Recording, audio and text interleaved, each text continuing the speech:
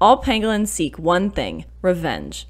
Or ants and termites. Pangolins pretty much exclusively eat ants and termites and, thanks to their tongues, are quite good at doing so. Pangolins are also equipped with a fantastic set of front claws for digging through kinda anything to get to the ants and termites. I love the way these gentle pinecones walk around, and they look like they are so nervous to ask you a question. Pinecones are covered in thick scales made of keratin, making them one of the only mammals to be completely covered in scales. If a pango is attacked, sometimes like by a big cat, it curls up in a tight ball with only its scales exposed. This defense is so effective that pangos are rarely prey. Okay, now it's time to get sad. All of the species of pangolins are dying. Most of them are endangered or critically endangered due to extreme levels of poaching. Pangolins are often called the most trafficked mammal in the world and are sought after for their scales. Even if all the poaching would suddenly stop, pangolins are a challenging species to keep in zoos or similar facilities because they do not tolerate stress very well.